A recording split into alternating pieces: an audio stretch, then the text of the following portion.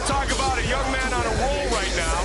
The first ever to knock out Carl Parisian. Then you follow that up, defeating the greatest welterweight of all time in Matt Hughes in the fight back in London.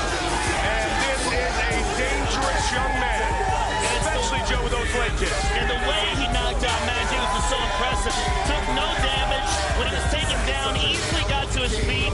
Just showed really great defense on the ground and phenomenal striking on his feet. Just one of the most dangerous fighters at 170 pounds. Because of the style that he presents, because of his Muay Thai, his extreme power and size.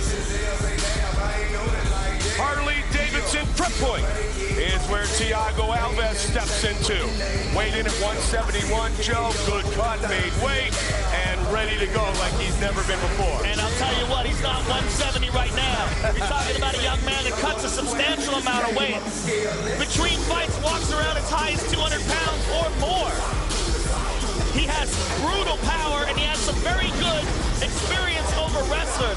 His victory over John Alessio is an excellent example of him using leg kicks to stop wrestlers. I mean, the John Alessio bout was just a clinic on using those brutal Muay Thai leg kicks to wear down his opponent, take away his space, take away his ability to shoot. And that's what he wants to do tonight with Josh Koscheck. He wants to land leg kicks, land those vicious knees and punches, and take Koscheck out.